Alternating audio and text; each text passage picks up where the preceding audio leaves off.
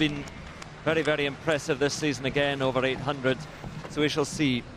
RUDISHA goes in lane 4. Just the nagging suspicion we'll never quite see him fly again in the way he did in the final of the 800 in London. 11 men have run quicker over 800 this season than RUDISHA.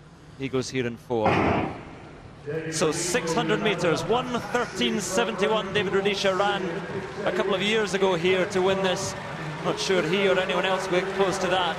We'll see the tactics again. RUDISHA toyed with his tactics over 800 metres as they break.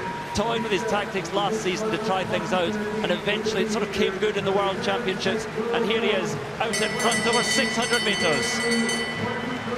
Well, it's a pity about the wind. They were running into the wind there, and he's still running 23.3 through the first 200 metres. That's incredibly quick.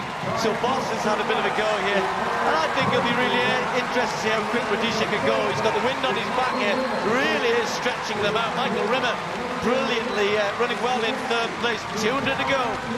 Does RUDISHA have the legs to hold off Boss? And Michael Rimmer digging in just ahead of Sawinski in fourth place.